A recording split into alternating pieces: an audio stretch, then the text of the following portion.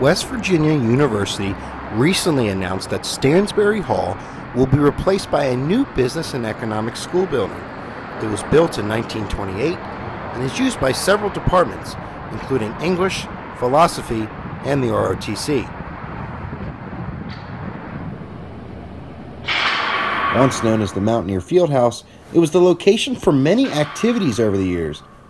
This floor was where WVU legends like Jerry West and Hot Rod Hundley played home basketball games and began historic careers in the 1950s.